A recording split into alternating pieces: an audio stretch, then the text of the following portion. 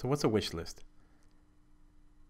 It is a place where you can save a destination, either a POI or an address that you'd like to go to at some point, but you don't necessarily want to add it to your address book. Find the POI that you'd like to add to your wish list and tap on it.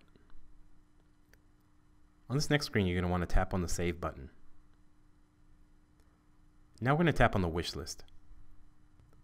In the screen, you can change the name of the location that you're trying to save, or you can leave it as default. If you're okay with it, tap on Save. Here are all the items you saved in your wish list.